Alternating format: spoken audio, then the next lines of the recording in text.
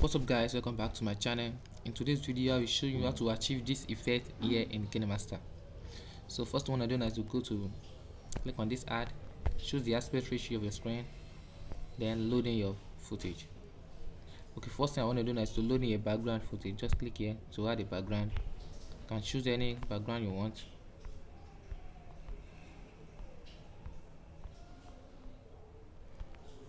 Alright, now we need to add a layer, which is our footage.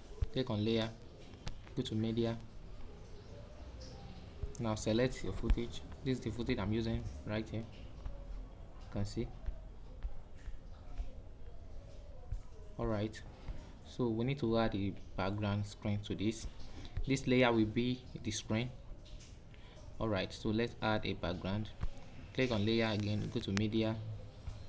For this I'm using a background that I downloaded. Okay, I'm using this. Just bring it to fit the screen, or you might make it large. Alright, just drag this to the end of the frame like so. Okay, now we need to add our screen. Click here, go to media, click here. So now choose a screen you are using.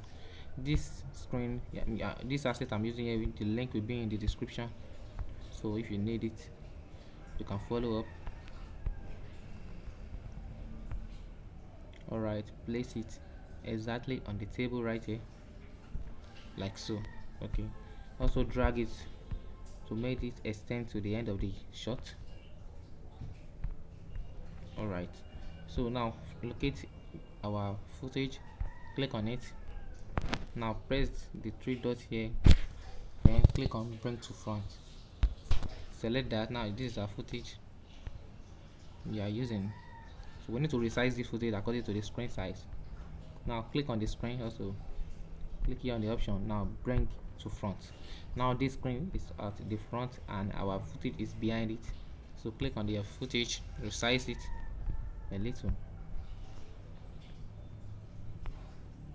Now this is fine, so we need to crop this footage. Now click on cropping. Now crop it to make it a precise match of our screen here.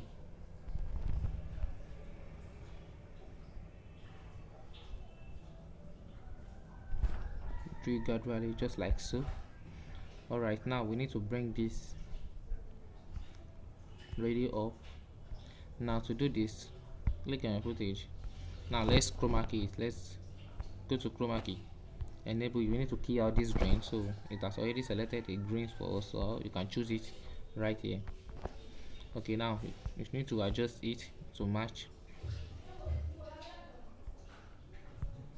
and click here, so you can see just a gradual process,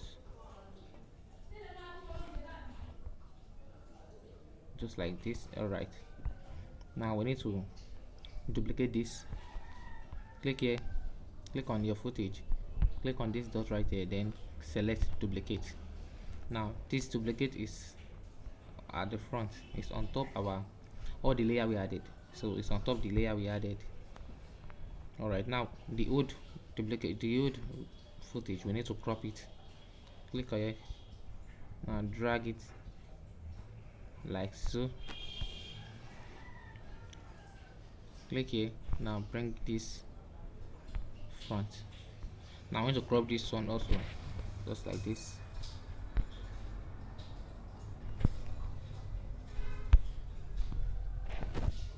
Alright,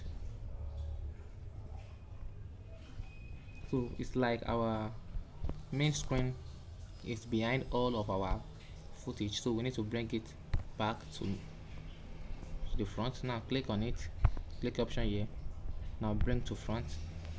Alright, click on this also, click option here, now bring to front. Now you can see that this is alright. Now when you play this, you will get this.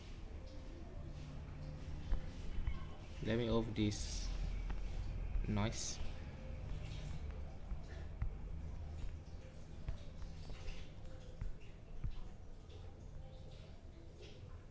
And when you play this right now, you will see that this effect is done exactly.